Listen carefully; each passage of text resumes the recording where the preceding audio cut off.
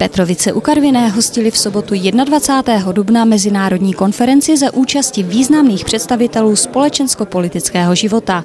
Hlavním tématem konference bylo zhodnocení úspěšného předsednictví Polské republiky Evropské unii. Polsko předsedalo Evropské unii v druhém pololetí roku 2011 po Maďarsku. Do Petrovic tak zavítal polský europoslanec Jan Olbrycht či konzulka generálního polského konzulátu v Ostravě Anna Olszewska. Konference byla organizována pod záštitou petrovického PZKO neboli Polského svazu kulturně osvětového a obecně prospěšné společnosti Koexistencia. Pozvání přijali také zástupci obcí z české i polské strany hranice. V první části programu vystoupil Jan Olbrycht, který ve své téměř hodinové přednášce zhodnotil nejen české a polské předsednictví, ale hovořil také o posláních Evropské unie a o aktuálních tématech bezprostředně se týkajících Evropy jako celku.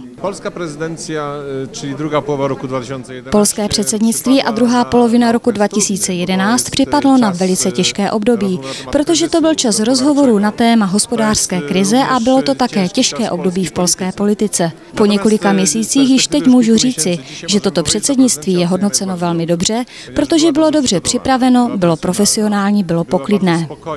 Druhá část jednání se nesla v duchu historie, když byla věnována událostem roku 1919, kdy došlo k takzvanému prvnímu slezskému povstání Poláků proti německé nadvládě a které se bezprostředně dotklo i obce Petrovice u Karviné. V závěru vystoupila generální konzulka Polské republiky v Ostravě Anna Olszewska, která přítomné seznámila s činnostmi a aktivitami generálního konzulátu na území Moravskoslezského kraje.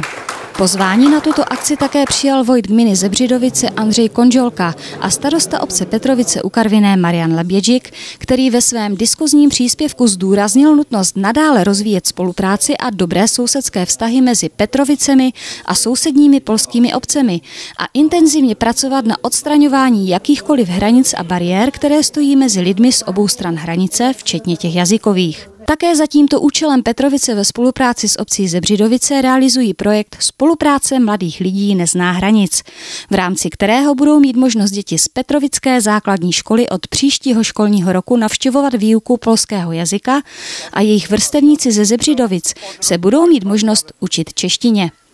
Z Petrovic u Karviné pro Českou regionální televizi Eva Ilková.